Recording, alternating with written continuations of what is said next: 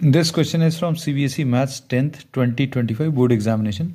Statement of the problem says if sec theta minus tan theta equal to m है, then you have to find out the value of sec theta plus tan theta.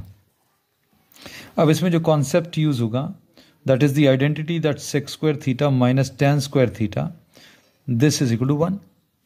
अब इसमें a square minus b square identity लगा दें, algebraic identity. X square minus Y square is x minus Y into x plus Y,